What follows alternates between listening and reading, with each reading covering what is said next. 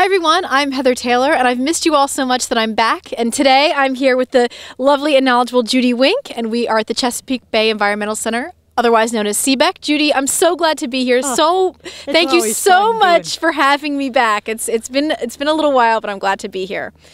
So today, tell us a little bit about what we're going to talk about. We've got some really exciting things going on, and one in particular that we want to share with all of our viewers. Okay, I'm very excited about this. We hooked up an OwlCam to follow the natural history of the birds during nesting. And with this technology, it's amazing. You can be in the comfort of your home watching all the comings and goings of a nesting owl. One of the things that was kind of a little bit of a challenge, since these critters are nocturnal, we wanted to be able to see what they were doing at night, so we have an infrared system hooked up on the nest so that when you go on at 1 o'clock in the morning, you got a bright, full area of seeing everything that's happening. The male delivering food to the female female incubating, the female rolling the eggs, all of that good stuff. Well, I am really excited to be here, and I'm really excited to learn a whole bunch more about this really fantastic new thing at CBEC. Tell us about the owls that we have in our background. I know that these aren't the owls that are going to be on the nest soon, but they're similar to what will be, correct? Right. We're looking at our rehab birds now, but they are great horned owls, and the wild bird that we have on camera streaming live is a great horned owl. So we're looking at the exact same species. By the way, great horned owls are probably the most common owl cosmopolitan-wise. They're found everywhere except Antarctica. So if you were to see an owl in this region, the Queen Anne's County area, it would most likely be a great horned owl, correct? I would say yes. There are other birds, other owls in the area, but this is probably the most populous, right? Mm-hmm. And these are the large ones that do the whoo, whoo, whoo, whoo. So people say, oh, it was like a hooting owl, a hoot owl. These great horned owls are associated with that vocalization. Now, are there any fun facts or trivia that you can tell us about these great horned owls? I know we talked about male versus female and how you can tell which one is which a little bit earlier.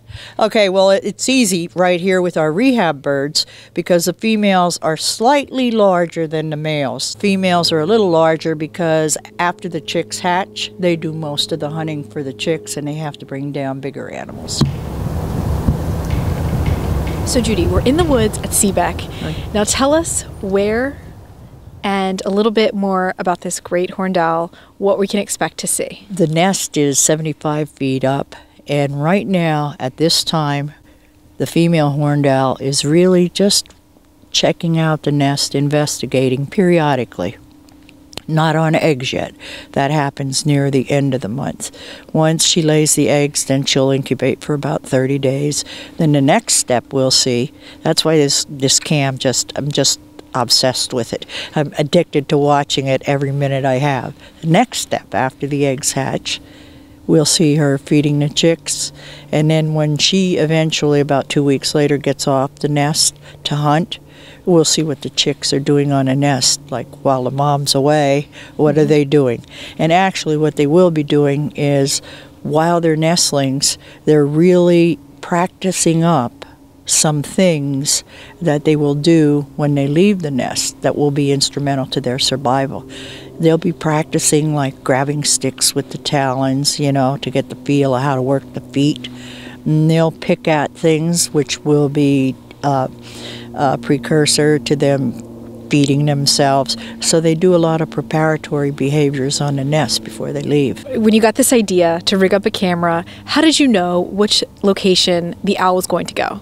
Okay, well, first let me tell you, there are many cameras on many things, on ospreys, on eagles, etc.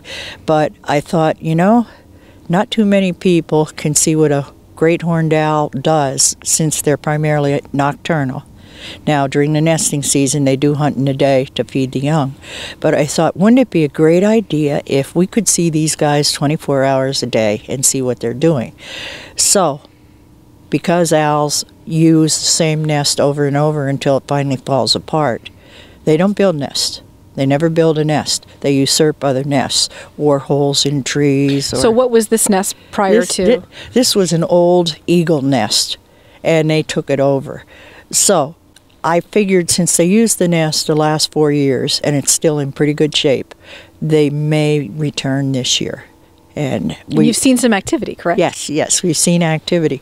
Actually, we put this riggings with the camera and the ladder and everything up in October. So we've been waiting, and they don't really lay eggs until the end of January, so we've been waiting until October. And I was getting a little nervous, just a little, because January 12th was the first date that we saw these birds come to the nest, and actually the female make a depression. So that's a sign that, probably they're coming back. They're coming back. They're coming back. They better. It took us a lot of time and effort to put this up. How can I view the nest? What website, where do you go to find it, to see it? Now, I know you've got your phone handy. Yes. And you're looking at it right now. As we speak, yes. It'd be neat if a bird would land on it. But anyway, we'll have it on our website, which is www.bayrestoration.org. And it will be a live stream, and we'll have it on the homepage. Over the picture of an owl. You click on the picture and you'll be able to see what's happening. Very cool. So this will be live 24/7. Yes. Excellent. Yes.